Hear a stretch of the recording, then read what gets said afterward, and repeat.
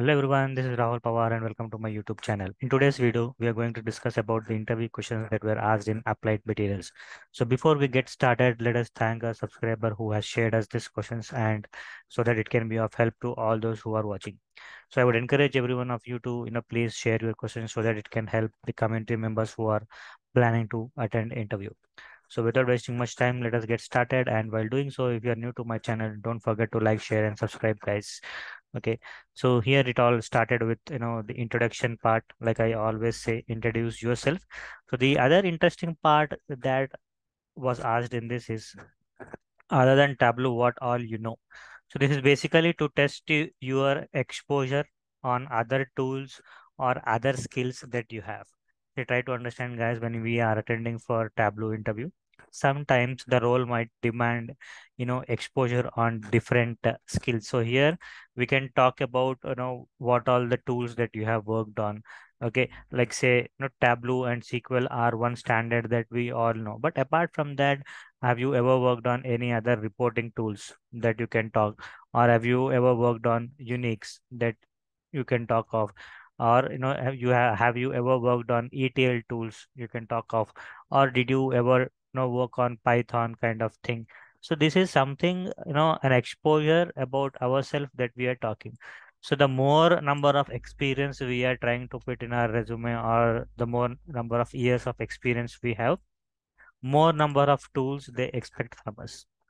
So apart from this, like say from the manager's point of view, do we really have the client exposure?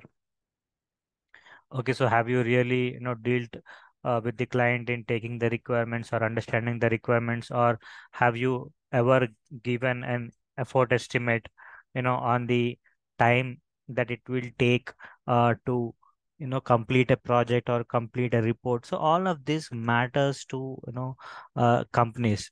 So this exposure they expect from us.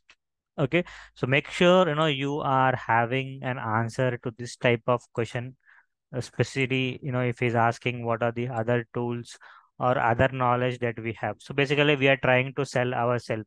So like when someone is coming at our door, they'll say, no, this product does this, that, A, B, Z, everything they will tell. But end of the day, we only work on Tableau. It can be like that, but just we should have some points to cover ourselves in the first place.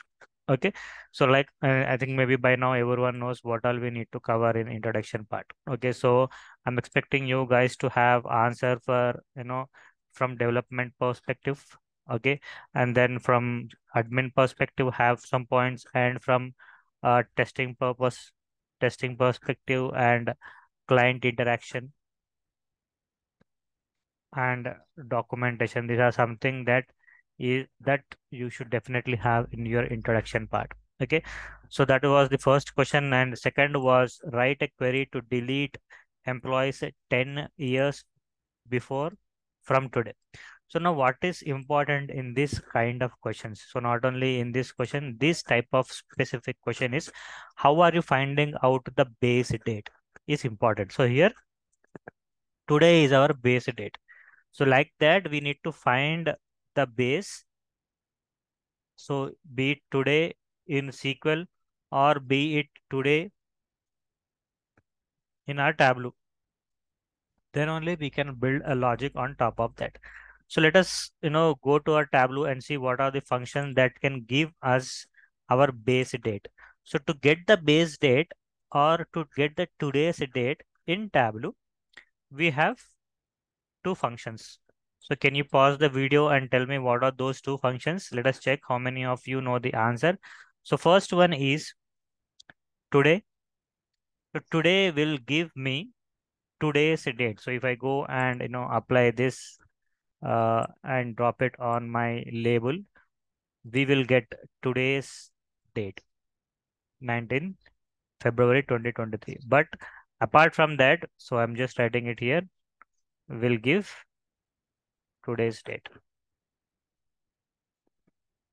So we also have another function that will also return today's date, that is now. So now the difference between these two is one will give or one will return with a timestamp and another one will return without a timestamp. So this can also be your interview question. What is the difference between today and now? Both are date functions that will return today's date, but one will give timestamp and other will not. So you need to answer that in the interview. So now same likewise, if at all I want to find out, the date difference in years he is talking. If you look at the question, write a query to delete 10 years before from today. So now whenever we want to find out difference, we have function called as a date difference. So here what is important is what is the part of year that you are trying to subtract. So I'm telling year. So you need to pass year from my order date and today.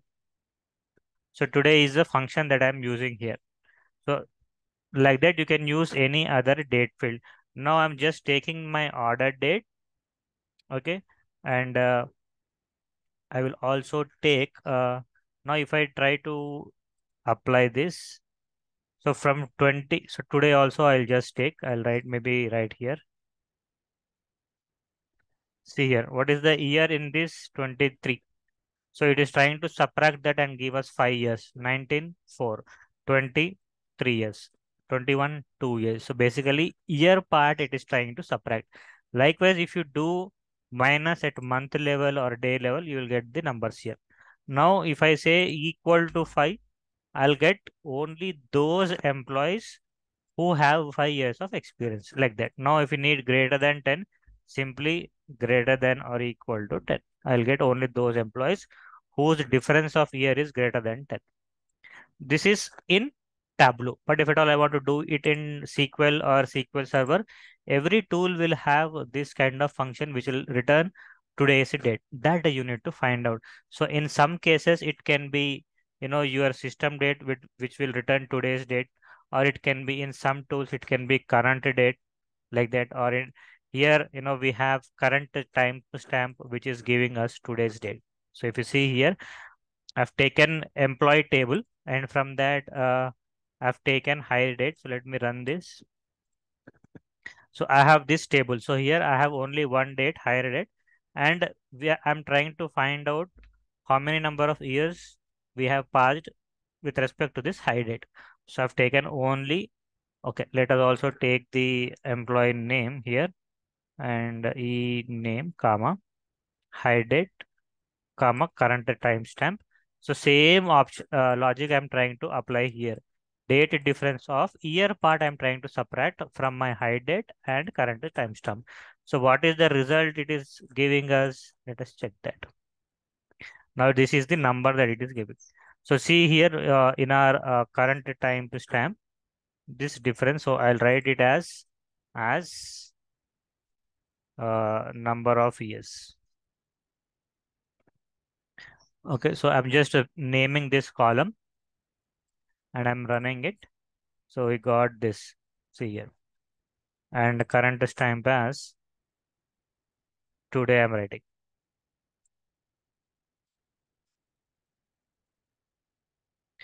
Now see here, between this date and this date, it is trying to subtract. So 18, 1980 it is, and 23 we are. So almost like 43 years here it is given. So 43, from since 43 years, this guy is working with us that way. Okay. So that way we can actually find out the difference between this, and we can delete or achieve the answer for this question. I hope this question is clear, and in later in any interview, if you get this question, you would be able to answer. Next is the rank function.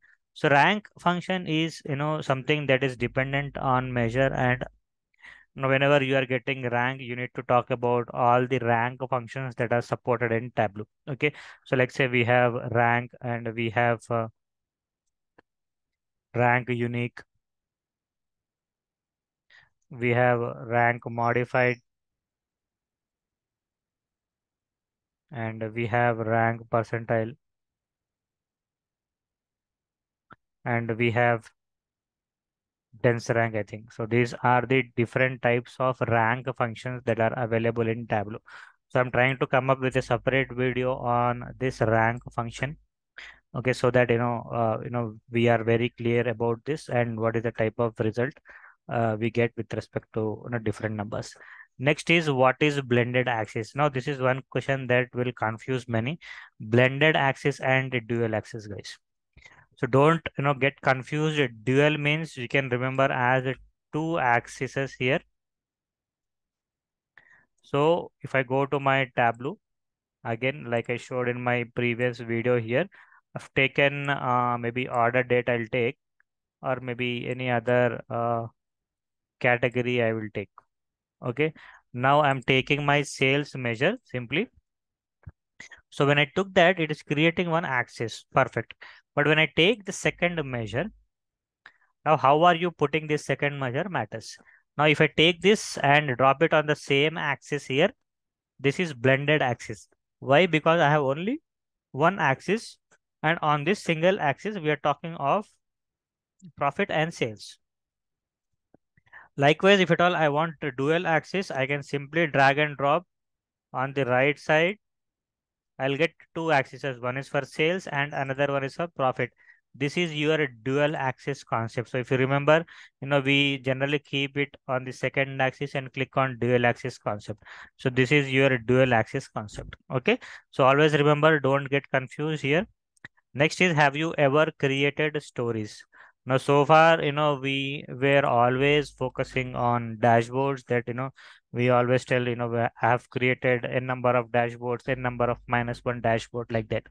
But in real time, sometimes we create stories also. So that story may be just to present to client, or that story may be just to explain what is there in your dashboard, or that story can be to tell how you are getting the data, what is expected from the dashboard, what is the problem statement, what is the resolution. It can be anything. So if at all in your experience, if you have ever created stories, you can definitely talk about that in this question. Okay. So next question is, what is calculated field? Calculated field is basically to derive any new value, apart from whatever the existing fields are there that are coming from our database. So it is not like whatever we want is directly available in the table. Many times we might want to derive new fields. So to derive that new fields, we have an option in Tableau called as create calculated field, that we can create by clicking on the arrow bar here and click on create calculated field, or you can click on any dimension or measure and under that go to create option, and under that you have create calculated field option. So from here also you can create. Other option is, I think, from analysis option also we can create calculated field. So now whatever you feel easy, you can go ahead and follow that approach to create a calculated field, but all of them do the same thing. Okay, I hope this question helped you. Next is, how are you going to schedule a workbook in Tableau after publishing it? Now this is a server part, so you need to just basically go and go to the scheduling part and schedule the report here. Next is, what is parameter? So to bring in dynamicity, to bring in interactivity to your report, we have an option called as parameters. So you can talk about the use cases that you have implemented. Okay, so use cases.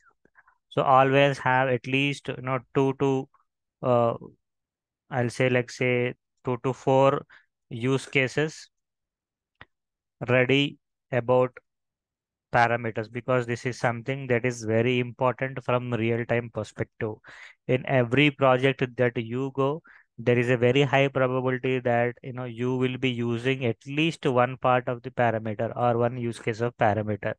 So you need to know what are the different types of parameters available.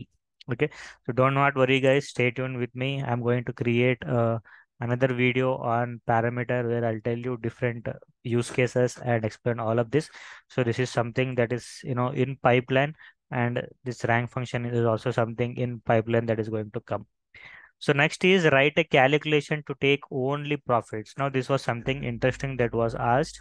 Maybe we need to write a calculation to this, but the intention is to take only positive numbers. So when user is telling only profit, means positive numbers here, to be very specific. So let us try that. So for that, what I'm doing is I'm taking my profits here. and I'm just trying to drop it on my rows, and I do not want this to be aggregated. So I'm just converting this into disaggregate measure. So now you see I have negative numbers. These are my negative numbers, and similarly I want to take only positive numbers. So I'll just do it with respect to my order ID, sorry. Okay. Now let us write a calculation here. And now what I'm doing is only profits here. If my profit is greater than 0, then give me profit. Else it is 0 for me. And now what is happening here? When my profit is greater than 0, then I'll take profit. Only in this condition. Otherwise, I'm just returning 0. So wherever my profit is less than 0, it will just print 0. So here, if you observe, it is minus 19. So it should replace it with 0. Likewise, here it is minus 1. This should also replace with 0. Let us see if it is working. Apply, and I'm going to take that only profits, and I'm going to drop it on label. See here, all my negative numbers are being replaced with 0. All my positive numbers, it is returning my number. That way we can try to fix the logic, and we can print only positives from here. Okay. So I hope this question was useful. Try to create a logic, or like this to solve the problem. That's it from my side in this video. I hope this was useful, and don't forget to like, share, and subscribe, guys. See you in the next video. Till then, bye bye and have a good day.